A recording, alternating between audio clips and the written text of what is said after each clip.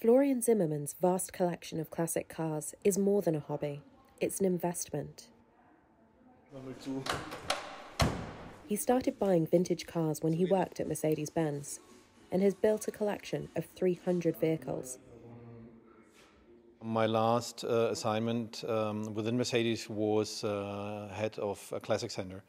And within this function, of course, I had to work a lot with classic cars, and I started at that time to collect my own cars.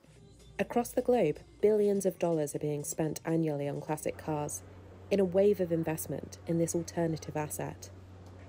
In 2022, a Mercedes-Benz 300 SLR Uhlenhaut Coupé from 1955 was sold for a whopping 135 million euros, about $149 million, making it the world's most expensive car ever sold. Vintage cars have risen 185% in value over the past decade, outstripping luxury rivals such as wine, watches and art, ranking second only to rare whiskies. That's according to Knight Frank's 2023 Wealth Report. And the market is responding, expanding beyond a comparatively small community of collectors to include investors drawn by the prospect of high returns. So besides the fun and the fun with the cars, it became also a serious investment for us. And as you see behind me, quite a number of cars now within our collection, which we keep for the future.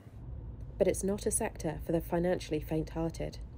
Zimmermann says running costs for car collections, including hefty storage and insurance fees, could easily amount annually to 6% of the portfolio's value. It's getting harder and harder to find the proper mechanics to keep these cars alive. And you have to spend quite an amount of money to keep all these cars in running condition. Nonetheless, the classic car market is expanding as the number of wealthy people also rises. Classic vehicle insurer Hagerty estimates there are about $80 billion worth of collector vehicle transactions a year globally, including all auctions and private sales. And while North America remains the largest market for auctions, Zimmermann says a growing number of buyers have emerged in the Middle East, China and India in recent years. And the race to renounce combustion engine cars will only serve to heighten interest in these relics of a vanishing era.